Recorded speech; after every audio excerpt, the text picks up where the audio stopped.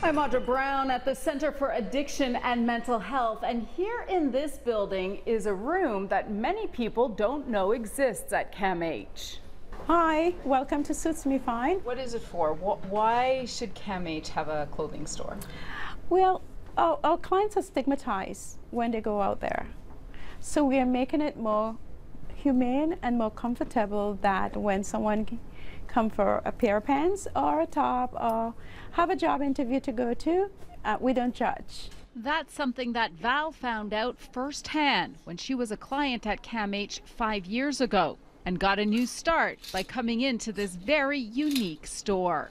Coming in, I was in rehab, and so you never learn to ask for things. So to see that people were willing to help you, and you didn't have to pay any money for it, and you had no money, and they treated you like you were just a normal person with respect. Val says that chance to come in and not only get new clothes, but also respect and the feeling of dealing with the outside world gave her back first a piece of independence. When you change the way you look, the change of clothing, it makes you feel different about yourself. It gives you more confidence. And then a path for her future. It kind of broke my heart and made me realize that I wasn't alone anymore. While no money is exchanged in the store, clients are awarded points that they can trade in for clothes.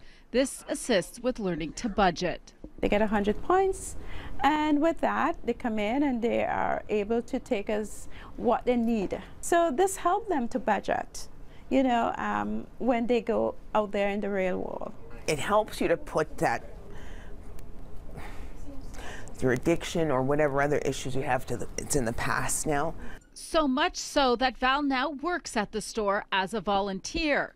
Current clients will be strutting their stuff in an annual fashion show this week in support of the Suits Me Fine store. Well, to find out how you can help through donations, you can go to our website, citynews.ca/extras. At CAMH, Audra Brown, City News.